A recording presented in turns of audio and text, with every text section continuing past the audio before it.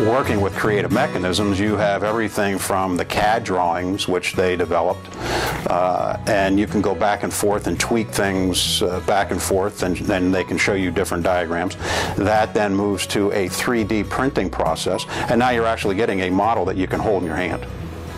It may not be totally functional just because of the nature of the material that is in the 3D printer, but at least it gives you an idea, and you can get a three-dimensional model of what now you had conceptually in your mind, now in your hand.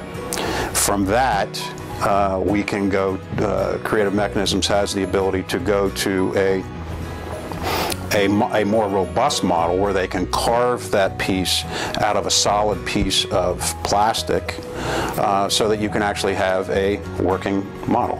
And that's what this particular piece is. This was a working model that was actually carved out of a solid piece of plastic. And now we can test this, we can put this on the back of a trailer, we can pull this twice its length, and we know how now it's going to respond.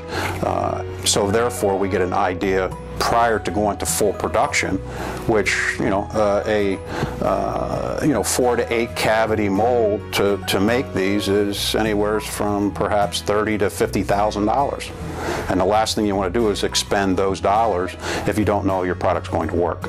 So we have the ability to do that, or Creative Mechanisms has the ability to do it for designers like myself that want to be able to test something before we expend those dollars to go to full production. And it may end here. It may never get there because we say, well, it wasn't what I thought it was going to be, so I don't have to expend the $40,000 or $50,000 in the making of a tool to find that out.